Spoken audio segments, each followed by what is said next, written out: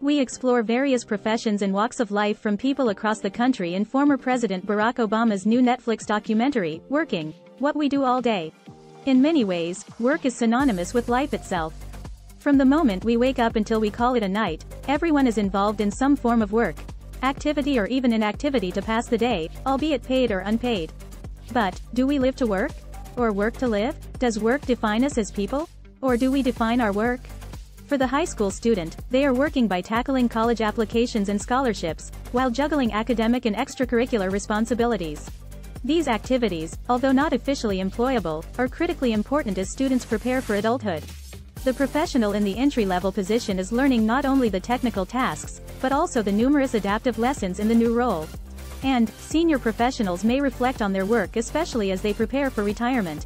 A stay-at-home parent is on the grind to coordinate meals, schedules, loads of laundry, and likely juggling some side hustles or passion projects. Play as a child's work as their amusement and curiosity provides the insight into the big world around them. Even volunteers grind by trading their time for service and meaningful impact in the community for the projects they believe in. So, we're all working in some way. The docuseries portrays this reality, while providing important historical lessons related to race, socioeconomic status, research, and numerous stats about wealth. Obama asks, when you have it all, what responsibility do you have to other people? Overall, the docuseries heightens our consciousness to social accountability and our connections with others. The production also makes us ponder the unknowns of how we will work in the future as content creation, automation, and technology advancements proliferate. Make sure to check out Working: What We Do All Day for insightful and informative edutainment you can't afford to miss.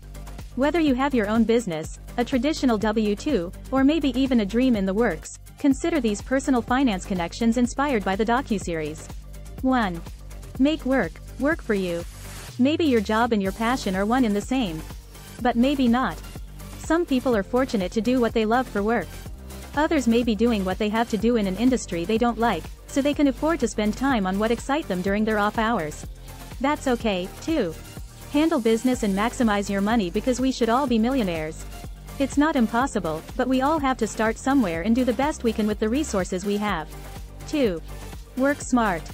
Whatever your line of work, strive to be as efficient and effective as possible. Maybe this means delegation and empowering your team. Or defining those atomic habits to increase your productivity. Coming in early during your company's most demanding season of the year to get ahead. Even developing a new system to organize your time to avoid the procrastination is well worth the effort. 3. Be your own boss. Meaning you are in control of you. Managers and supervisors may provide the formal evaluations and cut the checks, but we all ultimately direct our own life paths by the choices and decisions we make.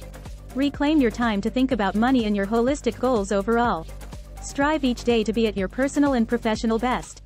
If you work hard and meet your responsibilities, you can get ahead, no matter where you come from, what you look like or who you love. Barack Obama. Connect with your purpose as you enjoy the series.